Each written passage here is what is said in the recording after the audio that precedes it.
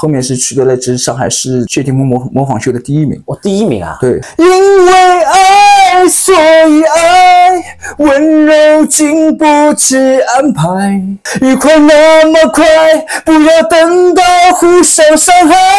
大家好，我是王秋裤啊，今天来拜访一下我们上海知名的网红普陀谢霆锋啊。大家好，今天很高兴能够和酷酷在一起。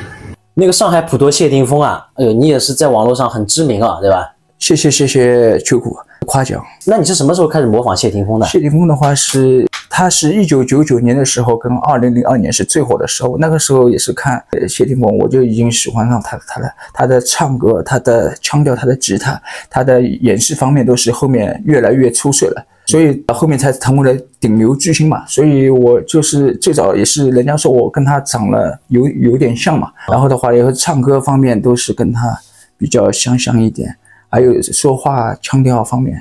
所以说我是后面的2000几年的时候啊，也是20多岁就开始了模仿他了。对。那你今天这个造型也是谢霆锋的造型吗？看一下侧面好吧。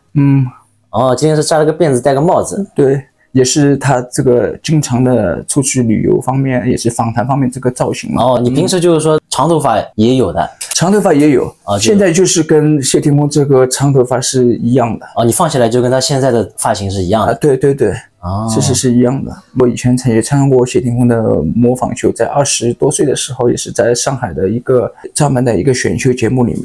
那个时候也是比较早嘛，后面是取得了这上海市的谢霆锋模仿秀的第1名。哦，第1名啊！对，当时有多少人参赛？最少也有大概几百个人也有的吧。那我就模仿一段谢霆锋的《因为爱所以爱》。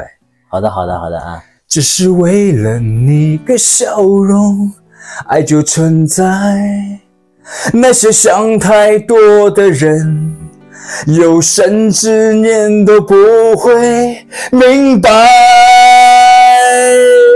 因为爱，所以爱，温柔经不起安排，愉快那么快，不要等到互相伤害。谢谢。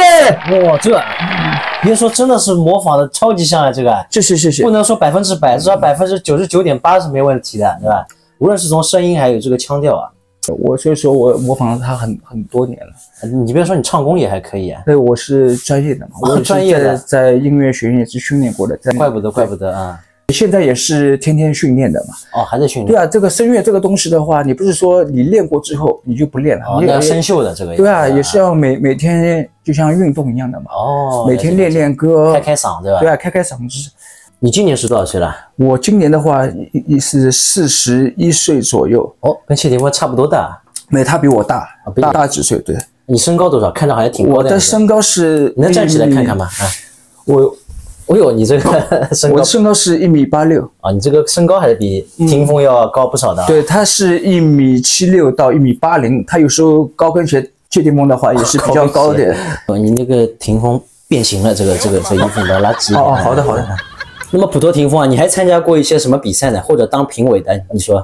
是2023年的1月2号，是由那个我的兄弟上海影视集团的 CEO 戴超东总制片出品的一部《盗刃罪》，我在里面也是之前选导副导演，选角色的。对。还有我就是参加过世界第1选美大赛的环球小姐，我也是特约网红嘉宾嘛。后面因为我代言过的品牌也是比较多，所以一一的我就不介绍的。